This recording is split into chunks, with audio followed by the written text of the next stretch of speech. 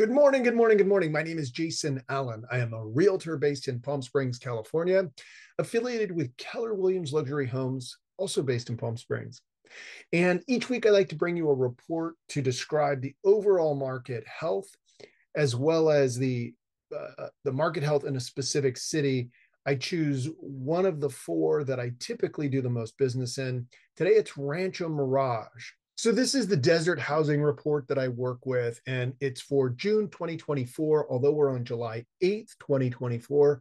June is the month through which we have all our numbers. And as I mentioned, we're going to focus on Rancho Mirage. That's this area right here, a little bit to the east and south of Palm Springs. So you can get your bearings, this is the Highway 111, which goes through all of our cities. And then over here is the 10, where my cursor is and my image in the upper right-hand corner, that's to the east. And then over here this way on the other side is to the west. So the charts that I'm going to show you, as I say, break it down, looking at the whole valley, which are the 9 cities that are shown here, plus Desert Hot Springs up there and Coachella down there, right? And then as we get into other charts, it'll be specific to each city, and I'm focused on Rancho Mirage. So the Desert Housing Report takes a look at what they've designed as the overall sales recovery chart. And this is averaging the years 2016, 17, 18, and 19. And then using that as the baseline for normal, since we didn't have any big swings in those 4 years. And then we're saying here, this is COVID. And you can see where we had more sales than we knew what to do with. And then over here, we can see post-COVID, as people went back into the workforce in other places and Zoom meetings were fewer, we've sold less than what we would have. So we're still below our norm, and it's sort of like, well, we're slowing down a little bit here. This I would attribute to largely to our interest rates. We don't have any control over that. Federal Reserve does that. And I'll pause here for just a second in case you want to read this. You can stop your YouTube screen, take a look at it. All right, I'm going to move on. Now we're going to talk about prices. And the charts will break it down into a couple of different ways. One is they use the term median. Median is the price of something right in the middle, half above, half below. And the other is average, which is taking all of the items in a set, adding them up and dividing by the number in the set. And you take medians and averages depending on which is most appropriate so that you can get a holistic view, and you have some number that is consistent, that you can consistently calculate over a period of time, and that gauges the overall health of something.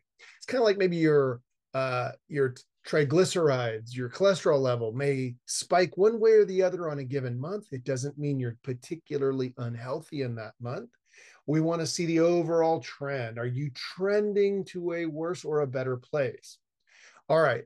And then we're going to look at detached homes versus attached. And the detached homes are your condos, townhouses, that sort of thing. Excuse me. Detached are your single family dwellings. Attached are those properties are like condominiums and patio homes or townhomes, that sort of thing. And what I've circled over here are these two numbers. And this is current. 695 is current. 690 is a year ago. Overall in the Coachella Valley, the house that sold was right in the middle at 695. And you can see that this overall growth trend is at about 5.5% a year. Now, within a year or spanning a year or two, it may go up or down. But if you're holding property for the long haul, that's a really great return. And then we're going to look at attached. So this is your condos. A year ago, the median was at 475. And this year, we are at 475. So you are still seeing that stability in the market that we've kind of been witnessing for a while now.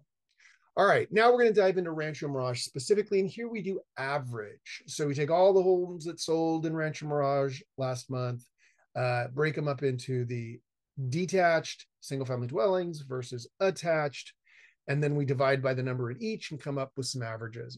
And here what we're looking at is, for the average size home in Rancho Mirage at about 3,200 square feet, it's sold at about $1,417,000. And a year ago, that same house on average would have sold for 1,322,000. So that's a 7.5, 7.2, excuse me, gain year over year. Much better than that 5.5 or 4.5%, depending on whether it's attached or detached. So you can have these variations from month to month. But again, that previous chart was just looking at the overall trend. And then, of course, if you bought your house 14 years ago, 15 years ago or so, you're doing on a really well at 180% overall return on your investment. And then if we look at the attached homes, average is about 1,800 square feet. It sold last month for 585. A year ago, that sold at 595. So you can see it's down by almost 2%. Slight variation over year. And then if you've owned it since 2011, our low point, you're still at 177.5% gain. Now, why do we say that? It's so that sellers who are thinking of selling and have owned their home for a long time, we want you to understand you are getting value out of your home. The asset has improved dramatically. Now, if you've just bought your home during COVID, you're going to have a problem. I mean, you're going to lose money, I guess is the better way of putting it more succinctly. So now let's look at units. Okay. So this combines all three, the detached, the attached, and total sales, and they use a rolling 3-month average to account for blips in the market. And overall volume is down. Now, we're not down hundreds and hundreds of units. We're down a little bit. And that's true for all, and then detached as well, and attached. Not huge drops in overall sales. Now let's go home sales average by city in Rancho Mirage. June of last year, we sold 73 homes there, and this year we sold 71. Again, not a huge drop. You can look at India just by chance, and you can see they had more sales. So, and then in Coachella, significantly less, but their overall volume is 14, 15 homes on average.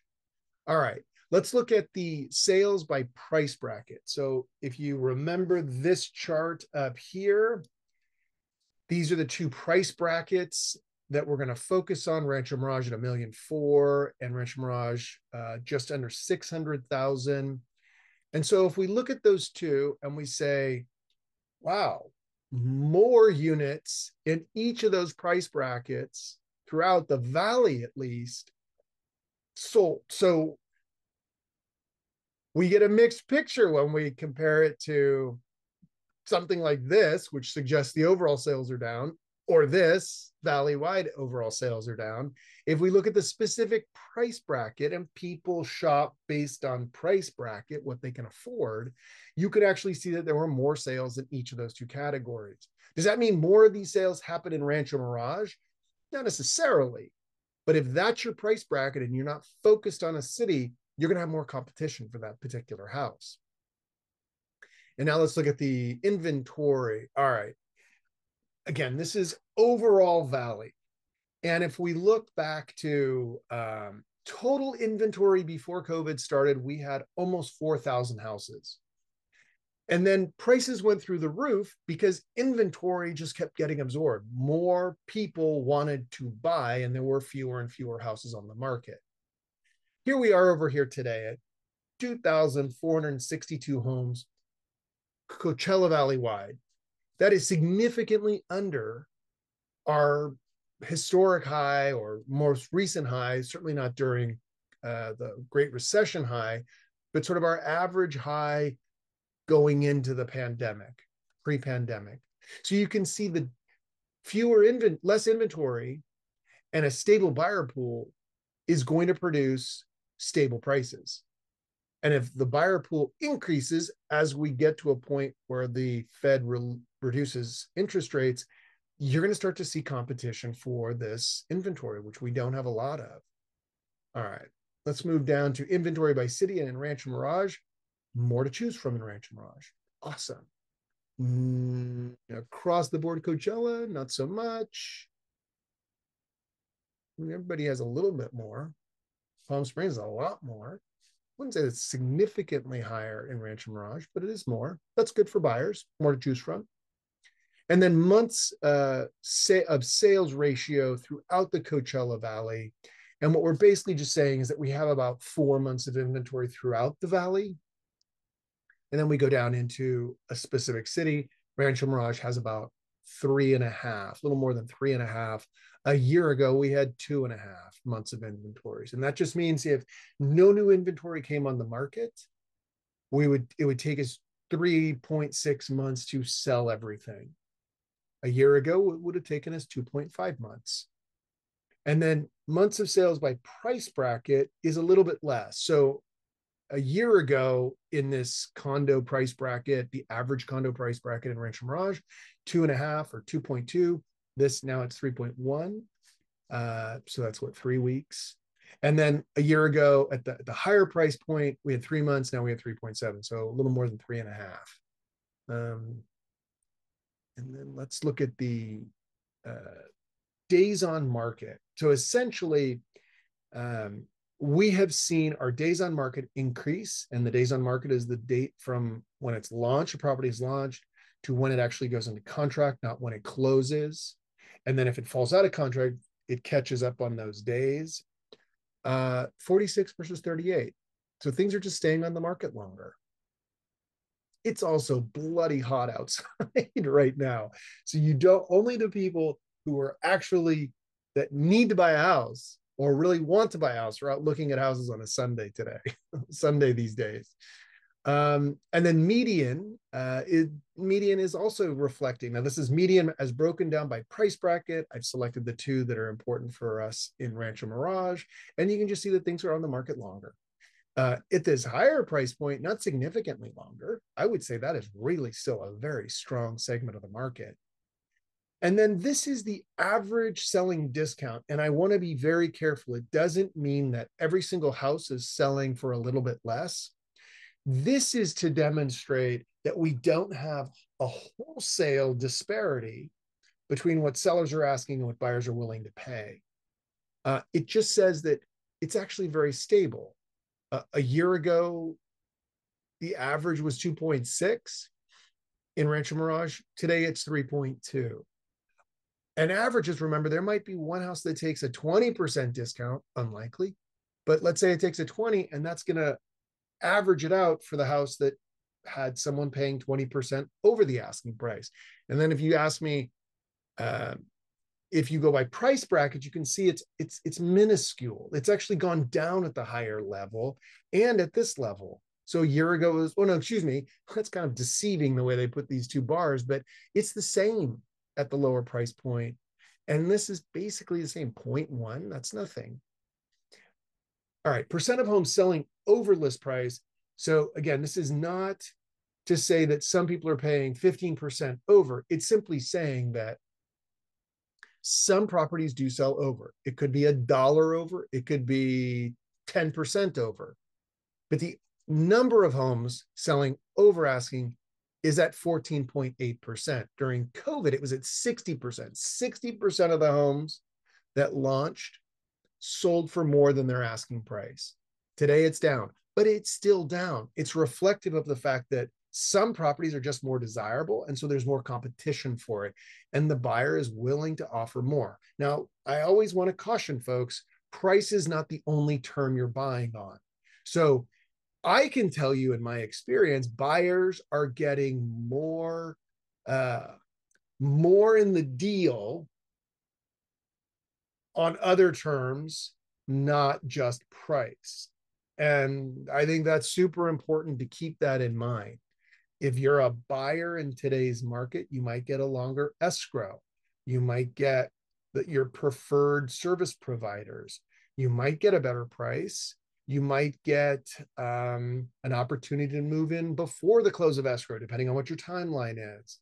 And sellers on the flip side, they don't have as much leverage unless they're priced at such a point. We know there are buyers out there priced at such a point is that you now have some competition and you can say, I want a seller in possession, or I'm willing to take your price that's the same as the other person's price, but I want to close in 10 days.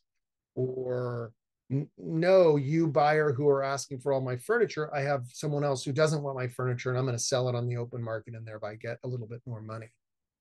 So that's what I have for you today. I'm happy to have conversations one-on-one. Do not hesitate to reach out. You can text me, you can email me. And of course, if you leave a comment here, I do see that. Try and respond with about 24 hours. That's all I've got. Thanks so much. Have a great week. Bye-bye.